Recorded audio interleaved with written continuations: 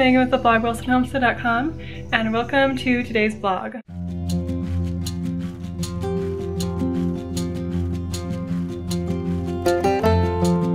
We are all getting ready to go in the truck. Luke moved all the car seats over. We had fit all 3 car seats in the 3 seats in the back of our old truck, and we're taking Hilda, we're taking Marjorie, the lamb, we named her Marjorie by the way, and we are all gonna pile in the truck and we are gonna go pick up 2 steers and 3 piglets. It all lined up to happen on the same weekend, which is actually kind of nice because we had to borrow a trailer to go get all of them. So it's just kind of nice to do it all in one trip. So poor little Marjorie has seemed really lethargic today. I talked to the person we got the Barbados from and he thought it could be acidosis. So I've been feeding her, I give her some milk with baking soda in it because if it's acidosis that'll clear it up really quick. So I'm just having to feed her with a syringe because she's seeming really lethargic and she just wants to lay down and close her eyes, and so I'm trying to get as much in her as possible. I gave her an ounce before we left and now I'm going to see if I can get another ounce in her. And then we'll know pretty quickly if it is acidosis. She should perk up within half an hour, and if she doesn't, then it's something else that I don't know how to fix.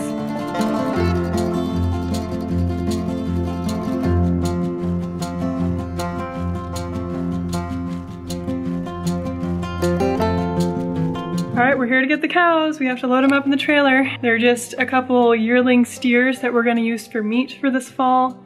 I'm really excited to have some of our own cows. This is the first time we've had our own cows. We had our brother-in-law's cows on the property last fall and it was fun to have some bigger animals, but now we have our own steers. And next year we're gonna be getting our own milk cow. So we're branching off into bigger animals.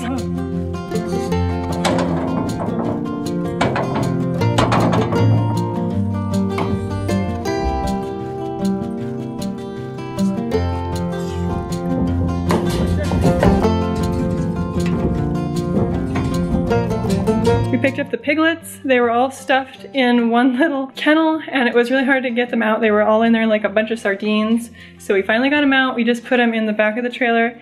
There's a divider, so the cows are in the front of the trailer and the hogs are in the back of the trailer. And Hilda's also in the back of the trailer in her kennel, so it's quite a circus. I can't wait to unload everyone and get in the house. It's been like the worst day to do all this because it's like snowing like crazy and the roads aren't very good. But we'll be home soon. And we can just watch the animals and make sure they don't get out of the fences.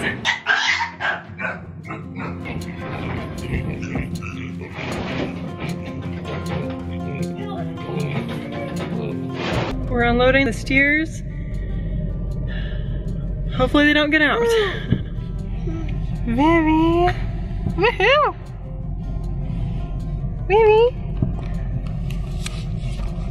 Alright, Luke's setting up a bale of hay so that they come out of the trailer and they hopefully just go straight for the hay and they don't try to run too much further because we're testing out if just this electric fence will work or not. I only see one cow. I guess open that and run.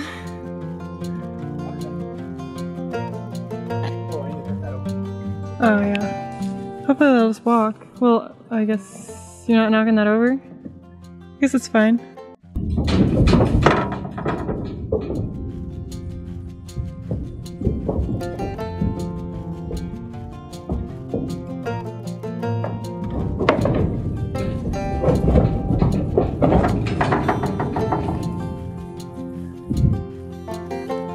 The charger's on.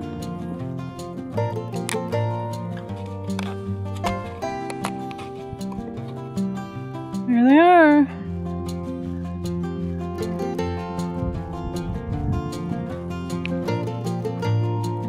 I'm gonna go test the fence right away, I guess.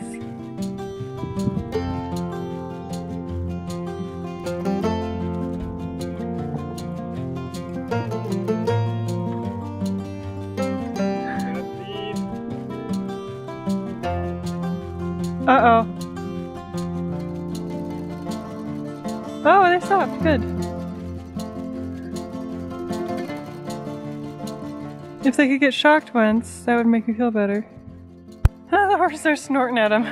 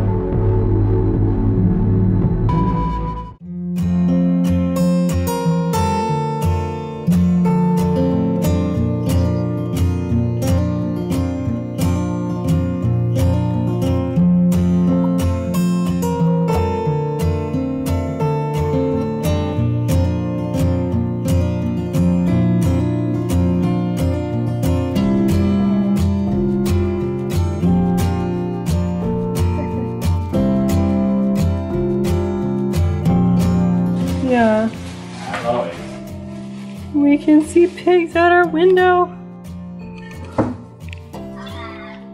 That's so cool. Yeah.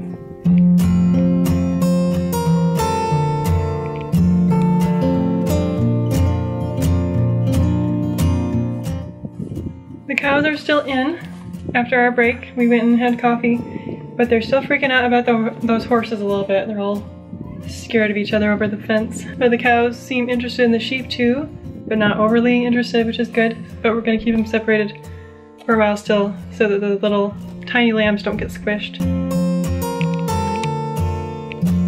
All the sheep are doing really good. So far all those babies have done just amazing in the snow. I'm so happy that the moms are doing such a good job with them.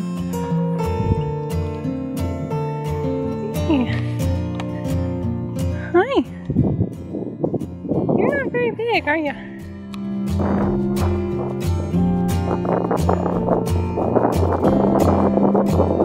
Stanley's getting so mean again. Get out of here. Come on. Why are geese so scary? Let's put Stanley back in the deckyard where he goes. That'll teach him a lesson. Come on. Go back in your yard. Go on. Yeah, I'm not that scared of you. Go on. Go on. Back in your yard. Good boy.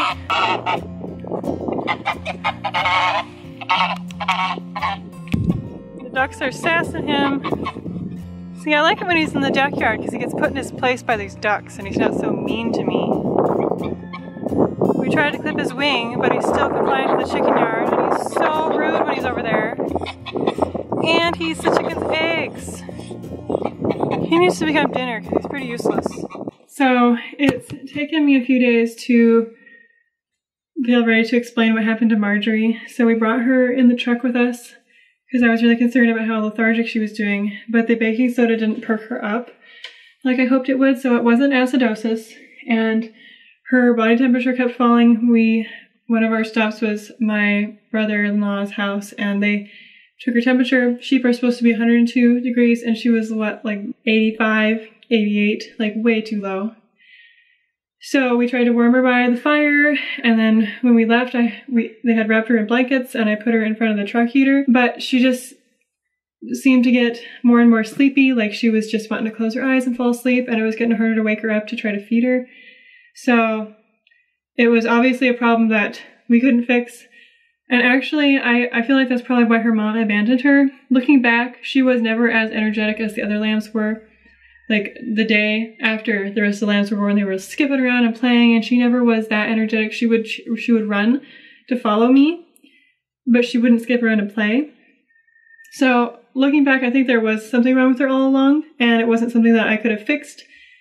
And that's probably, like, sheep are crazy smart. They have these crazy instincts that we don't understand, and that mama knew that something was wrong with her baby, and she didn't want to take resources from her strong baby to try to save that one when it probably wasn't savable.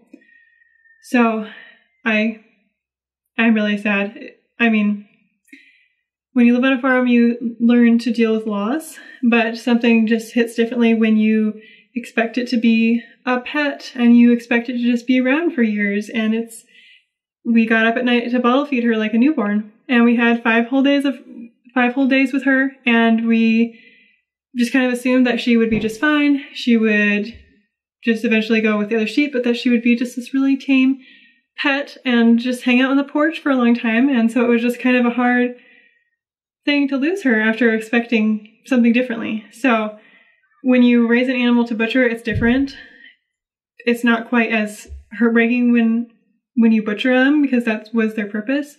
But when you have an animal that you expected to keep and they end up not making it, it's really sad. So it's a few days later now, and it's taken me that long to want to talk about it because I've just been really sad about her. So there's nothing else we could have done, and she had a really great 5 whole days, and the kids loved on her, and she was happy for those 5 days she was here. But the steers and the pigs are doing really great. We haven't had any escapees.